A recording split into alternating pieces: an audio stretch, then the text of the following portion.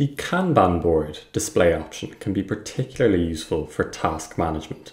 I'm now using Noloco to keep track of all the video tutorials I want to make. To enable the Kanban collection display, I'm going to toggle on edit mode using my keyboard shortcut Command E and click to surface the builder sidebar. And under display, I can see that the board option has been selected here.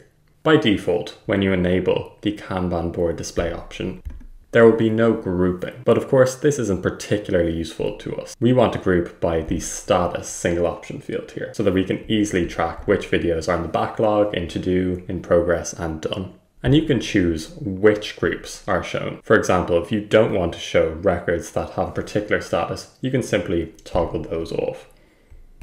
Or you can choose not to show empty groups either.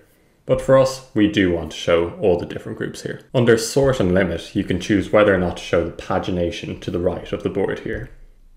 And finally, if we go back to display, we can see that the option is toggled on by default to enable drag and drop. What this means is that our app users can simply drag a record to another status here to update that status. As I'm recording this Kanban board display options video, I've updated the status to in progress. And of course, I can click into the relevant record to get brought to the record page and see more information about it.